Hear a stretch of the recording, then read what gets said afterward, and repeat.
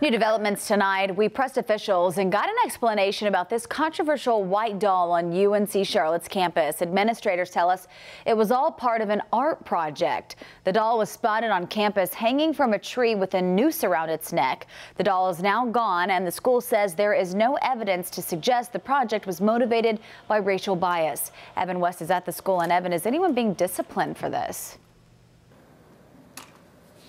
Well, Sarah, we just heard from a school spokesperson. They tell us that they're not aware of any disciplinary action tonight, but that could change tomorrow. This tree right here was actually where the doll was hanging from. You can tell it's long gone, right in front of this art building here. But the students we spoke to today say they don't care if this stunt was racially motivated or not. The person behind this, they say, should be punished. It is something that you don't expect on campus. It's a calm, cold night at UNC Charlotte, a stark contrast to a day that students say was full of controversial conversation. I mean, it's been happening around campus, people talking about it. It all started Tuesday morning with this tweet featuring a photo of a white doll hanging from a tree with a noose around its neck.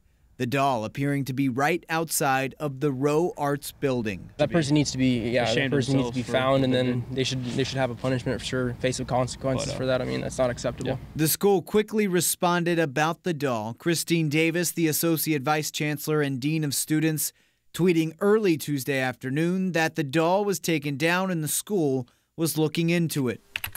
Not long after, students and faculty received this Niner notice, a campus alert saying the doll was determined to be an art project submitted by a student of color for an end-of-semester assignment. At this time, there is no evidence to suggest the project was motivated by racial bias. People are, enraged about it, just all over the Instagram and all that stuff, people talking about it, disturbed and so on like that.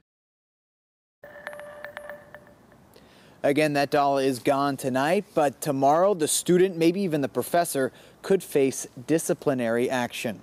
Reporting live at UNC Charlotte, I'm Evan West for NBC Charlotte. Evan, thank you.